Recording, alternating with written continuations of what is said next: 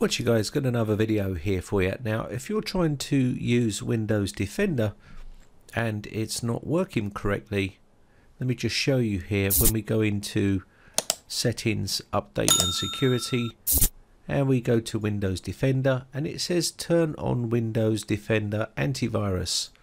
We turn on Windows Defender antivirus, and then we get this issue here where the virus and threat protection service is not running. It says the threat service has stopped.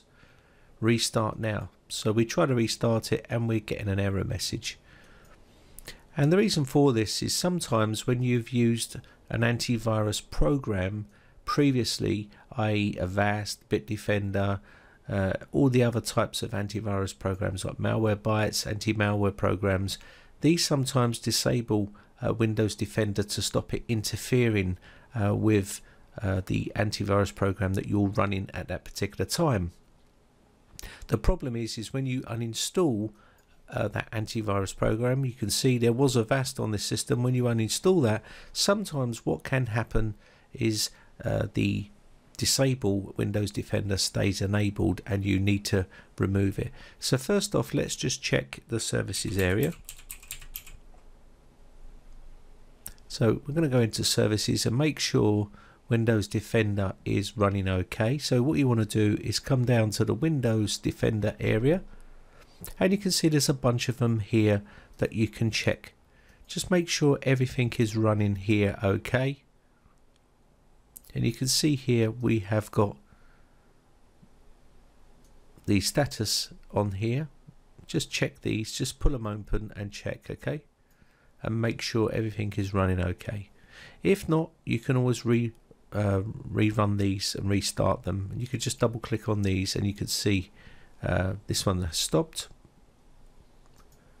And this might have trouble running and you may get this error message, and that's because it's been disabled in the registry, and we need to check this out. So what we're going to do is go to regedit. Type regedit in the search box and open up the registry editor. Say yes to the use account control, and this will open up the registry editor. Once the registry is opened, what you want to do is start at the very top here, come down to HKey local machine. Then we want to go to software. Then we want to come down to where it says policies, Microsoft, and then Windows Defender. Inside Windows Defender, look on the right hand pane and you may see a disable anti-spyware, and it may have a 1 in it, and if it has, then that means it's been disabled, and you can either just change this to 0 or you can remove this key altogether. It's entirely up to you, but if you move that to 0,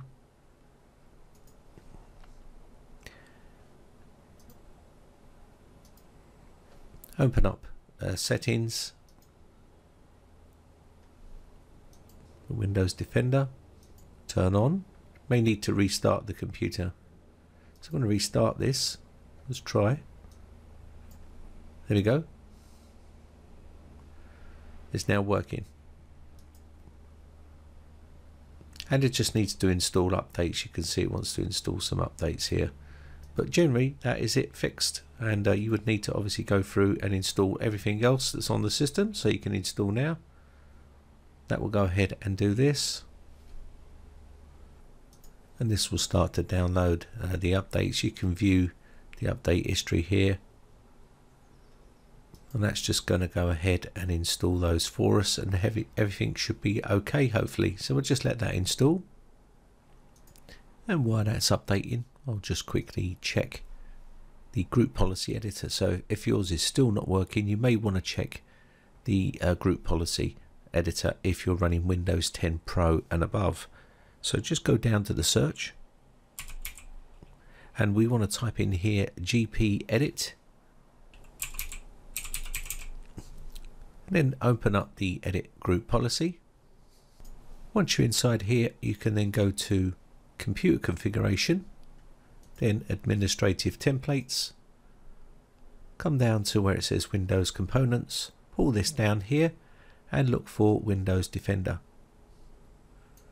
Inside Windows Defender you can see we do have a bunch of Windows Defender items here, but we're looking for Windows Defender Antivirus. Once you click on this, on the right hand pane here, you can see there's a bunch of other settings that you can mess with here. Just make sure that none of these are disabled. So you can see here, turn off Windows Defender Antivirus. If that is configured, then obviously it won't run. So just make sure that none of these policies have been set in place, and that will stop you from using Windows Defender. So as you can see here, these are not configured, so I know that they've not been configured. So if you want to disable it, you can configure this. So the update is done, we just need to restart now. So I'm just going to restart. And it will run through a bunch of Windows updates. And these are the updates we've just done. Okay, so that's now got to the desktop here. So let's go back and test our Windows Defender to make sure it's working okay. So we're going to go back into settings here.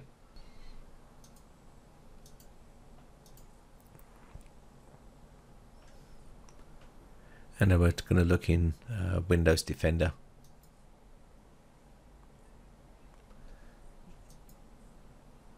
So just click on the Windows Defender here, and you can see now open up Windows Defender.